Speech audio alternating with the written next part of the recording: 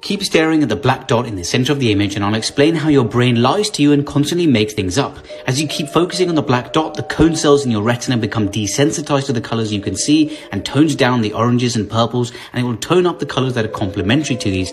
So when I change the image to black and white, your brain fills in the gaps with these complementary colors to maintain the illusion of normality. Your life is a lie.